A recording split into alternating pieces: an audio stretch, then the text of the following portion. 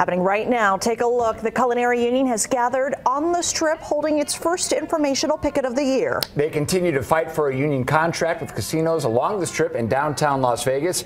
Union members are gathering outside the Sahara and the Strat. To be clear, today's demonstration is an informational picket. It is not a strike. The strike deadline has now been set for Friday, February 2nd.